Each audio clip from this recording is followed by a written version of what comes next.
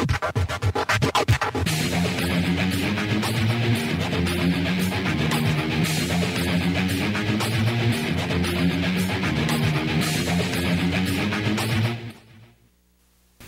morning, BHS. I'm Trace Manival. I'm Eden Savoy, and welcome to Bash TV. It's really nice to have a second person at the desk, Eden. It's been a while. Yeah, it's really nice to be here. Thanks. Today is Wednesday, September 22nd, making today the official 22nd day of school and day 2 on the cycle. The lunch menu for today will be breaded pork patty, steamed carrots, pineapple tidbits, and milk. The breakfast menu for tomorrow will be assorted cereal with graham crackers, fresh banana, assorted juice, and milk. PSAT testing will be available to juniors and sophomores. Test fees are $10 for juniors and $18 for sophomores.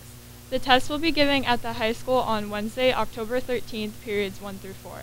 The PSAT is a great primer for the SAT, and scores are used to identify national merit scholars and award merit scholarships. Sign up with Mrs. Curry in the guidance office by Wednesday, October 6th.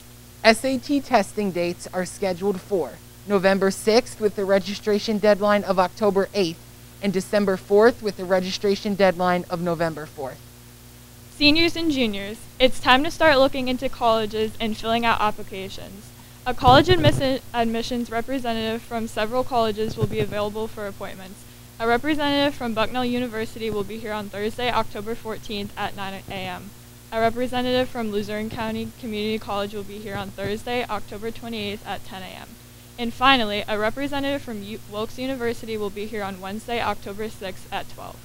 Interested students should sign up in the guidance office. Well, that's it for the main desk today. Now let's hear from Evan with sports.